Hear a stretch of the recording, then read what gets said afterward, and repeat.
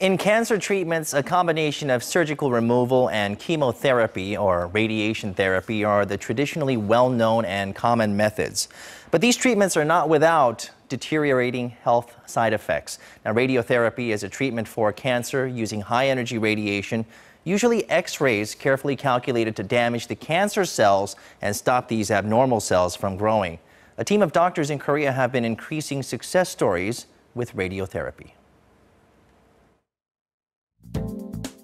The primary method of cancer treatment is the physical removal of the tumor, but treating it without cutting into the body. It's very impressive because CyberKnife has similar effects to surgery, and all I need to do is lie still. My doctor told me that most of the cancer cells in my liver have disappeared.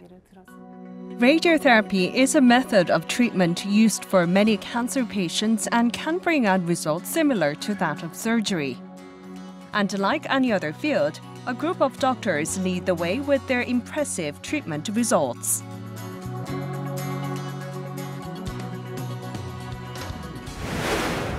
This is the Cybernaif Center at Korea Cancer Center Hospital.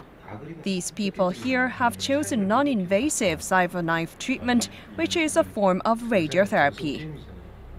Radiotherapy uses beams of radiation to penetrate the body, and it damages the DNA in cancer cells, killing the tumor. Combining radiotherapy with the latest technology is CyberKnife surgery.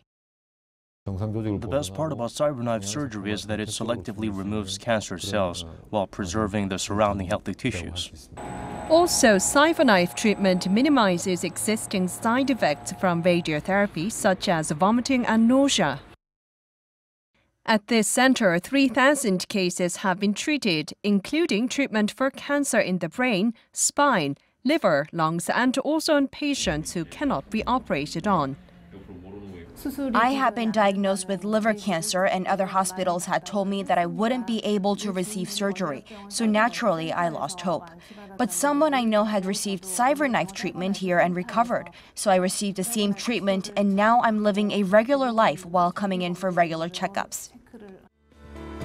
In the case of inoperable patients, compared to when they receive existing treatment, combining CyberKnife treatment doubles the possibility of the cancer not recurring for 2 years. The success rate for spine cancer is also higher than existing records in the field. It's especially effective on prostate cancer, showing a 100% success rate.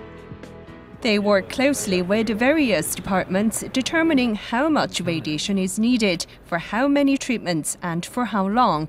Doctors of science also take part in this process to increase the success rate of the treatment. When we know CyberKnife surgery will take place because a tumor can move as a patient breathes, we need to determine whether to take that into consideration. Using this process, we draw out the most ideal method with these simulations. Their leading skills were also recognized by a prominent journal, winning them worldwide acknowledgement. These doctors are opening new opportunities and winning recognition on the global stage with their radiotherapy, providing new hope in taking on cancer.